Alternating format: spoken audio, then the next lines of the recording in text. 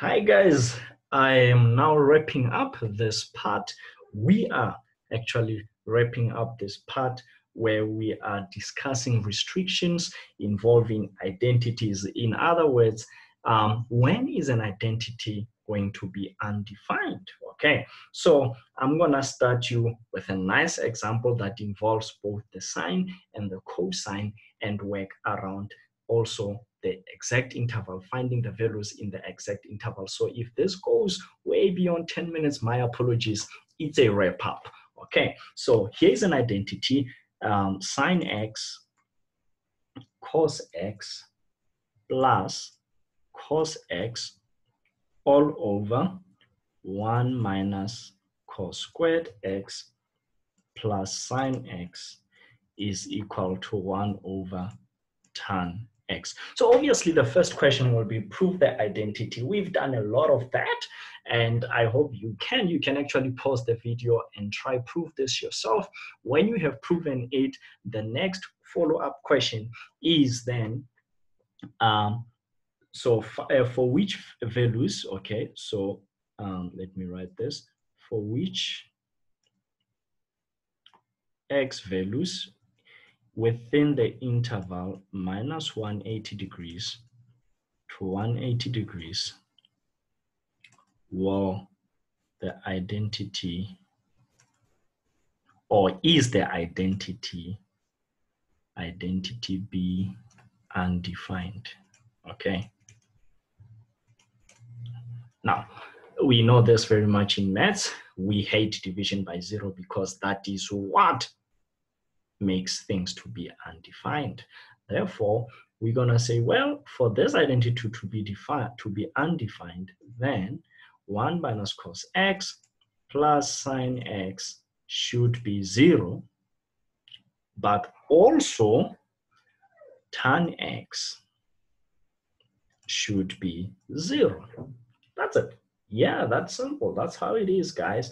And then how do we go about this? We gotta solve the general solution. So I've got a sine x there, but I've got a cos squared x. Remember what I said, you gotta get rid of that thing. So I'm gonna have 1 minus, and then I know cos squared x is 1 minus sine squared x, and then I'm gonna say plus sine x is equal to 0. So I'm gonna solve this equation. I can see 1 is gonna take out 1, and I'm gonna be left with sine squared x plus sine x is equal to 0. And then I now know I like this because it's very easy to factorize. So I'm gonna have sine x plus 1 equals to 0. And you know you get two solutions there, either sine x equals to 0 or sine x is equal to minus 1. Very easy to solve. These are what, you know, at 0, that's kind of a boundary angle, isn't it? Yes. Plus, I mean, you don't really have to press arc sine and all that, but you know sine 0 is 0. I mean, looking at the function. So x is what? Is 0. So what is going to be your general solution? It's just going to be k dot 360 k element of integers, or if not 360, you would say where again is sine positive in the second quadrant, and that's 180 minus 0. So it's just going to be, pardon me, so it's just going to be 180 plus k dot 360, and k is an integer. Okay, here sine 90 is what makes sine to be 1. Okay, so we're gonna first write here, okay, my reference angle here is 90 degrees. Okay, so my solution will be as follows. X here is 90, okay, plus k dot 360, and I must mention k is an integer, or I must now check. As a matter of fact, sorry, I was too forward there. I'm starting to forget now. And this is what also happens to you guys in the exam. Yes. So I found my reference angle. It is 90. Now, where is sine negative? Sine is negative in the second and the fourth quadrant. So I gotta say 180 minus 90. Anyway, I was gonna get a 90. But I think I need to clarify that so you do not misunderstand me. Okay. Yeah. that, and then k is an integer. Okay, if you think about this again, we're gonna go ahead and put up the one for the second quadrant, which where sign is negative, is 360 minus 90. That's just 270. Okay, plus k dot 360, and k is an integer. Okay, these are the quadrants where sign is negative. So that's just about it. We are done here finding the values. So by the way, actually we are not done, because we've got to pay respect to this interval. So let's quickly classify that. If I put k equals to 0 here, then I'm going to get a 0. So let's answer, what are the values? So first of all, we found that x will be 0. We're going to write a nice set here.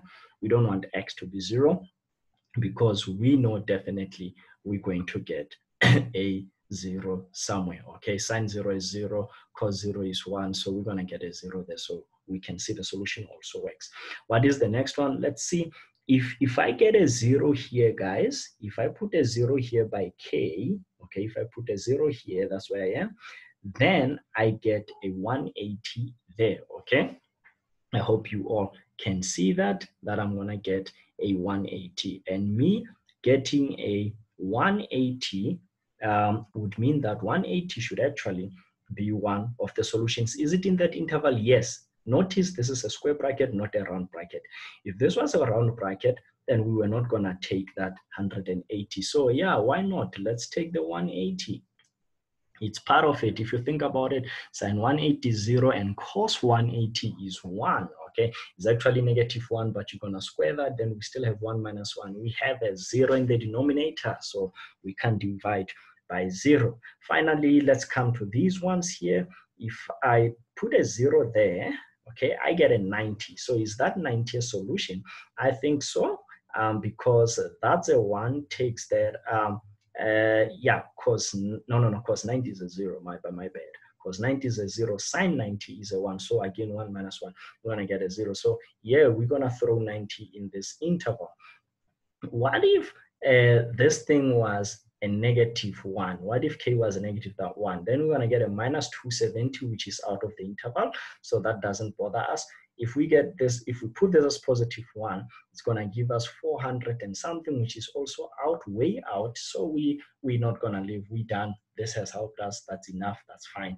Now let's come here. If this is 0, right away getting 270, and 270 is way out of the interval. If it's negative, it's even, let's see, if this is negative, it's if I put a -1, or I might get something there. So I'm gonna have -360 plus 270, and that's a -90, right? So yeah, at least we get something. -90 is within the interval, so we have one. So at least a solution there. You don't want to try. Okay, let's see. I mean, 360 times 2, that's 720. And 720 minus 270, that does not even get closer to our interval. It is still far away. So we realize one thing. Here, we got a solution if k is -1. Okay. Here, we got a solution if k is 0. Otherwise, other values are out of the interval. Here, we did not get a solution. No, we did get a solution here. K should be 0, sorry. Here, what did we get? Maybe it's a good idea to write that so that you guys are not confused. Here, we also realize we get a solution if K is 0, okay? As a matter of fact, if K is -1, I just saw this one also, then we will also get a solution, because -360 plus 180 will give us a -180. So here we also get a solution if k is -1. So I must actually throw that -180 in the interval. That is what is going to happen, because yeah, it gives us solution. Now remember, you are not done. There's another one. So we are done with these ones. We have tested all the values of k. So let's come to this one. Tan x equals to 0. Okay, so which value, in other words, gives us 0? We know tan 0 is 0. So my ref angle, okay, x equals to 0. So my solution right away can actually be k dot 180, and k is an integer. Now remember, I told you the cool thing about 10. So we don't even have to stress about 10 anymore. We see that this 0, if k is 0, we already have a 0 in the solution. So all is actually good.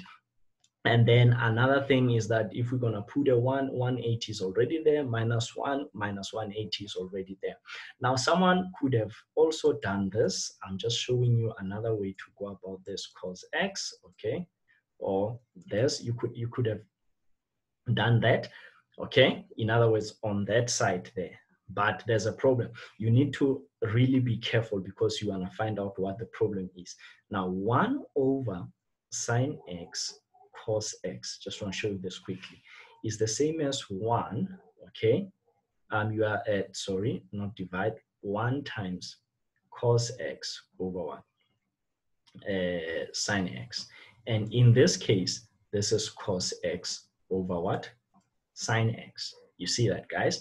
So in this case, actually, you would not want sine x. You know, you would solve where sine x is 0. And we have already solved for this. There it is. This is why the solutions here were already catered for in this thing. You realize we got a 0 here from this equation.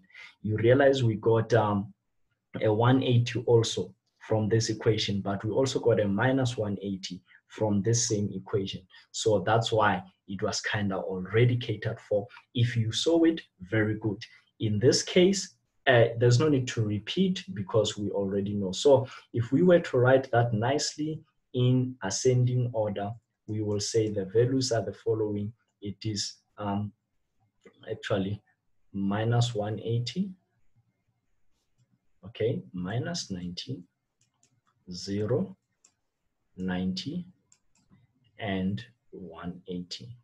Those are the values for which this identity will not be defined. It will be undefined. In other words, you will find yourself dividing by 0, okay? As a matter of fact, it is even worse for x because tan x, tan 90 is undefined at all itself. So definitely very big one that you should have picked up without even maybe solving. You know that tan 90, there's asymptote in that graph. Guys, this has been a good journey going through the general solutions with you. As I said, this is where they hit you hard with questions because it is all about complex procedures and you need a bit of resilience in order to do this. Guys, if you've got any questions, please holler on our Facebook page or even Instagram page. We are also there on Twitter as Together for Us, the number 4, then CITC, Community Information Technology Center. And what we're doing online teaching now as a way of combating the crisis that the whole world is facing, the crisis of self-isolation due to the spread of the coronavirus. So keep in touch. If you inbox us, we can see a way to include you in our WhatsApp group where learners from different schools are in there with myself, Mr. G. So you can pose a question at any time and anyone who's available can help you answer. And of course, I check on regular times. If no one has answered, I'll be there myself to help you, or even again, send another short video to explain what is going on there. So until then, I'll catch you in the next series of grade 11, in which we will be discussing functions. Until then, take care.